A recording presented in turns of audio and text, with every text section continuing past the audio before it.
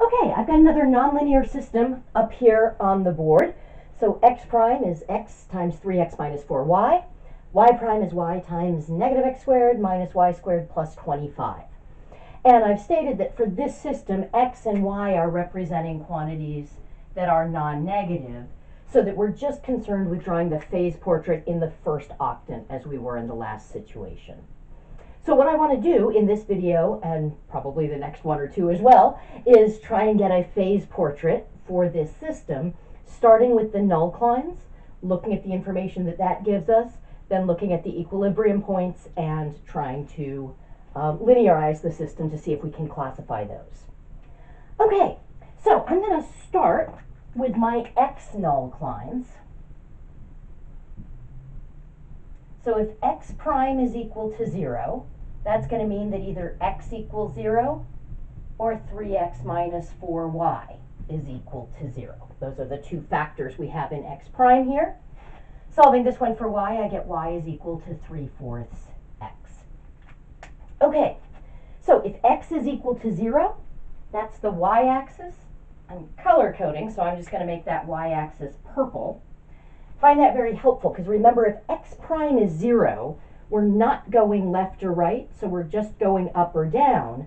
So I'm going to have vertical tangent lines if I'm along this line. Basically, if I start on this line, I'm going to stay on this line and just go up or down. And drawing in a bunch of vertical line segments on a vertical line, it's kind of hard to see. Okay. All right, if y is equal to 3/4 x, that's just a line of slope 3/4 through the origin. And here I can draw in that I will have vertical tangents. And once we've drawn in our y nullclines, we can take a look at, are we going up or are we going down at those points? Okay, so let's take a look now at our y nullclines. So if I have a y nullcline, that's going to mean that y prime is 0. So the two factors of y prime are y, so y could be 0, or negative x squared minus y squared plus 25 could be 0.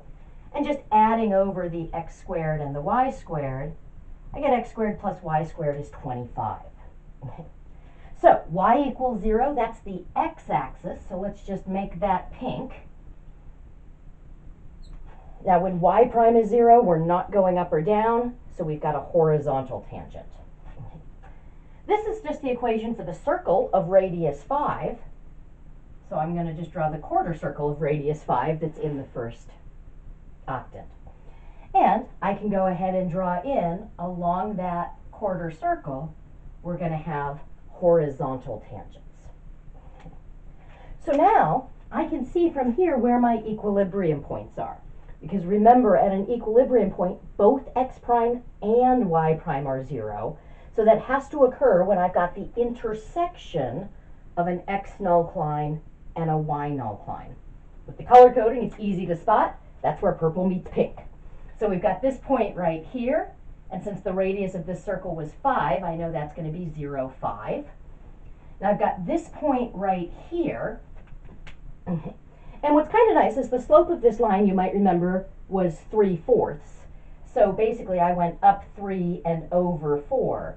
But if I went up 3 and over 4, those would be sides of a 3, 4, 5 triangle. And so I'm going to intersect the circle right there. So that tells me that this point is actually just the point 4, 3. Do be careful, it's 4, 3, not 3, 4. Okay, let's see. Here's pink meeting pink. That's not important. But here I do have purple meets pink. The significance is that purple meets pink, so the origin is also an equilibrium solution. So those are my equilibrium solutions for this particular system. So now that I've drawn all the nullclines, I can start filling in some arrows for when we're going up and when we're going down, or left and right. So let's just start along the x nullclines. Remember, along the x nullclines, I'm going to have vertical tangents. So I'm trying to figure out whether we're going up or down. So I know that x prime is 0. I'm concerned with what's the sign of y prime. So let's look over here. If I'm between 0 and 5 here, and I plug in such a number Here, x is 0, y is between 0 and 5. So the y is going to be positive. Negative x squared, that's just 0. Negative y squared plus 25 is going to be positive. Because if y is smaller than 5, y squared will be smaller than 25. So we're going up over here. Okay. So if I start on the y-axis, I'm basically going to go up and approach that equilibrium point. Now, if I'm above 5, this factor y is still positive. Negative x squared is still 0. But now negative y squared is bigger, has a bigger absolute value than 25. So now y prime is negative, so that we're going down. Okay. All right, that's actually enough for me to figure out the directions. Arrows don't have signs, they have direction. The directions of the arrows here, because if you notice, I've got basically A, B, C, and D are the regions that the nullclines break this quadrant into, and region A has this and this as a boundary.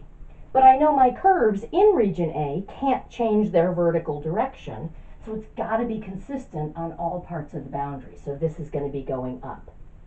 By a similar argument, these arrows have to be going down because anything in B has to be going the same direction as the boundaries of B, so I can't have one boundary going down and one going up. All right, let's take a look at my y nullclines. So now I know y prime is 0. I'm looking at the sign of x prime to see whether we're going left or right. So let's just take a look anywhere on the x-axis, because remember, this is not an equilibrium solution, so the sign cannot change along the positive x-axis. So if I look at the sign of x prime, x is going to be positive, 3 times x is going to be positive, minus 4y is minus 0 because we're on the x-axis, so this is always going to be positive. I'm going to go ahead and draw in 2 arrows, but really this is just one region. That's always positive, always, always, always going to the right. Okay, so now that tells me that these tangent lines have to also be going to the right, because if I look at the boundary of D, these 2 boundaries are on y nullclines, but they have to have the same orientation, so that in D, I'm going right and up, because I can't change direction unless I hit a nullcline. Okay. All right, so let's see. Now I want to know what's happening over here. I want to know whether these are going left or right. And it actually looks like we're going to have to plug in a point. Oh my goodness. Who'd have thunk?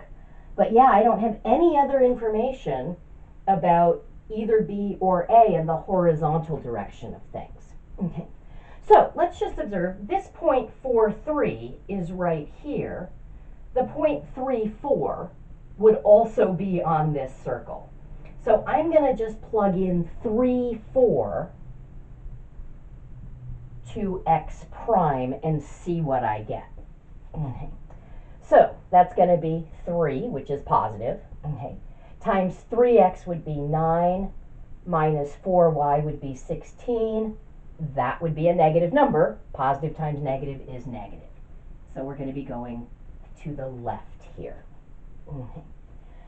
So basically, if we're in region A, we're going up and left. If we're in region B, we're going down and left. If we're in region C, we're going down and right. And if we're in region D, we're going right and up. Okay. Excellent. So I think what I'm going to do is actually stop this video here because we've been going for a little while. In the next video, let's try and draw in some possible solution curves starting at various points. Okay. And then we will classify the equilibrium points as well.